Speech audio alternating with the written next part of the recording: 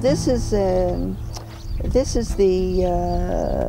material on which the stones for the choshen, which is in English the breastplate of the Kohen Gadol, of the high priest.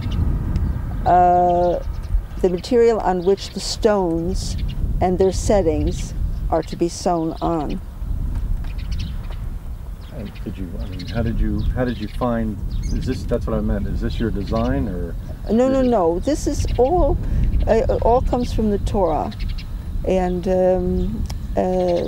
Rav Ariel and his research and reproduce the weavings of the Second Temple.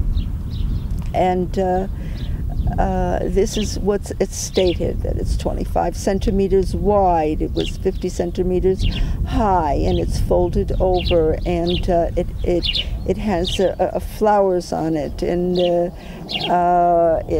then the thread, in which we'll be speaking to the spinner, that's very intricate, exactly how the thread has to be spun in what colors and how many threads go into each ply, and it's all done in specification. But the actual design and the flower, I chose the pomegranate, and it was approved by Rav Ariel, because the pomegranates essentially are one of the seven fruits, special fruits that we make a special bracha on Shevamanim. And the pomegranates are also at the bottom of the garment of the Kohen Gadol.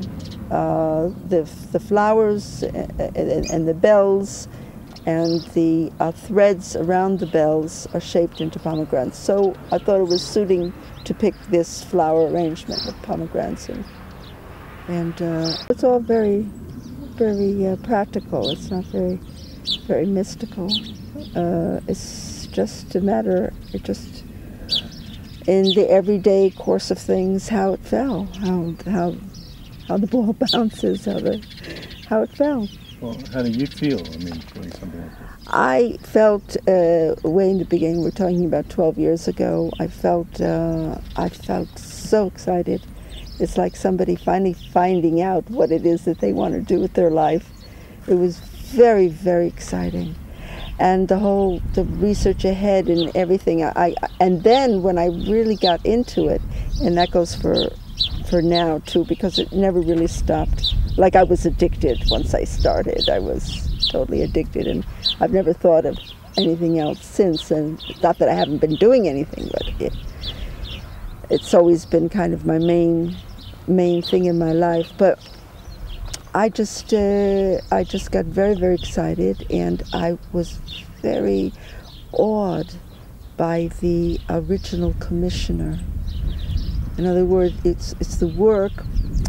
You're taking the work from the Bible, and you're seeing what the original architect, how he wants it to look.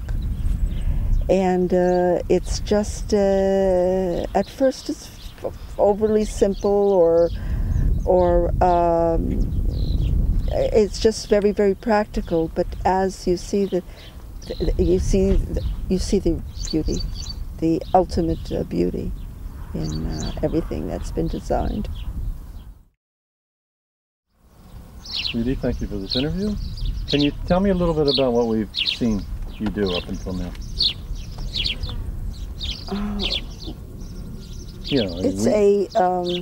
It's a satin-based weave, and it's designed so that a brocade or a motif will show using a monochrome technique, which means essentially there's no differentiation of background and motif by color, because everything's the same color.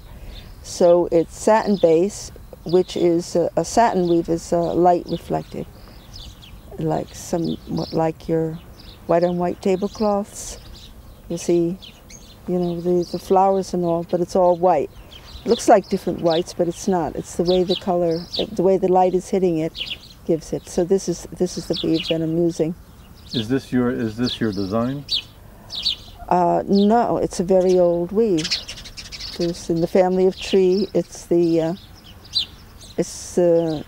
third weave. There's only 3 weaves. Simple tabby weave, and a twill, and satin. And every other weave is based on that.